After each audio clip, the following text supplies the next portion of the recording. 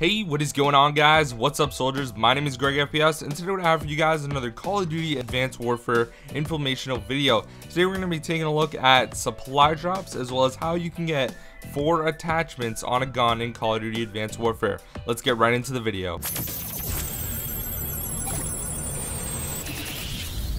Alright guys, just so you know, all the information that's going to be discussed in this video has been out for a while. This is no leaked information, nothing new here, just a better explanation from a video that you might have seen in the past. So today I'm going to be talking about supply drops and how they work, and overall just like how it interacts and what you guys can use for your advantage when it comes to supply drops. So first of all, supply drops are known as random loot, and they can be earned from in-game challenges or getting a certain amount of XP in multiplayer as well. You can get 1 to 3 items at random, and there's 3 different tiers of weapons or things you can get, and they are enlisted, professional, and elite. Elite obviously being the best, professional being average, and enlisted being the worst.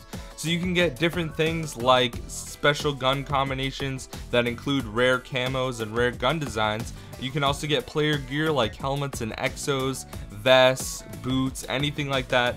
And the last thing that you can get is something really cool, and it's actually called reinforcements. So what it does is, if you guys ever played Titanfall, they had a thing called burn cards. So basically it either lasted 1 life or 1 game. Well, it's going to be the same exact thing in Call of Duty Advanced Warfare. There's going to be a thing where you can replenish all grenades for 1 life or something like that, which is really cool, and I definitely think it's going to add a little twist to Advanced Warfare. And you can save up to 84 of those at one time, which is really cool, and you can save it in a thing called the Armory. So you guys can save them up if you want to do that, or you can just collect them and use them whenever you guys want, like right away, or save them a little later.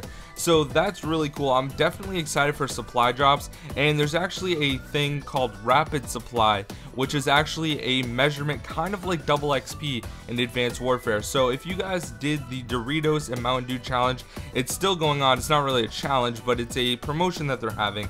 And basically how it works is, for every bag of Doritos that you get from like a convenience store, you get 15 minutes of double XP, and then the next time you redeem one, you get 15 minutes of rapid supply. So how I think this is going to work overall is the rapid supply is actually going to get you double XP towards getting another supply drop, which I think is really cool, because you're going to have a better chance of getting a better gun. Obviously, it's kind of just like rolling the dice. Like if you roll it 3 times instead of 1, you have a much higher chance of getting a 6 than like not getting one at all. So I mean, that's just how it works. Now if you guys are curious on how you actually get 4 attachments, this I am not 100% sure about, but I'm like 95% sure that this is going to be able to work like this. So how it works is, if you get a gun from a supply drop, it's most likely going to have an attachment. Now Michael Condrey already confirmed that there's going to be 10 different possibilities for most guns in the game. Now this is most likely just on Asara, because I would assume that they don't have 10 attachments for like a shotgun. But basically, if you guys get an assault rifle and you have, say, a red dot sight on it already, that's not going to count as an attachment. So then you guys can add 2 more. So say you want extended mags and a suppressor on that gun, that's 2. And then you can use the wild card primary gunfighter to equip another perk as well, or another attachment onto your gun. So then you can use grip if you wanted. So I mean, 4 attachments on a gun is pretty ridiculous, but I definitely think it's going to be worth it. Like even on sniper rifles, I'm sure there's some type of long barrel attachment, and then you can have like a thermal, extended mags. There might be like a quick draw type perk. So I mean, I'm really excited for this, guys. I think it's going to be great, and I'm definitely looking forward to this game. I am super stoked right now. And let me know if you guys want to talk about anything else. If you have a specific topic, I am getting the game, so you guys can ask me questions as well, and I'll be sure to answer you guys the best way I can without breaking the embargo.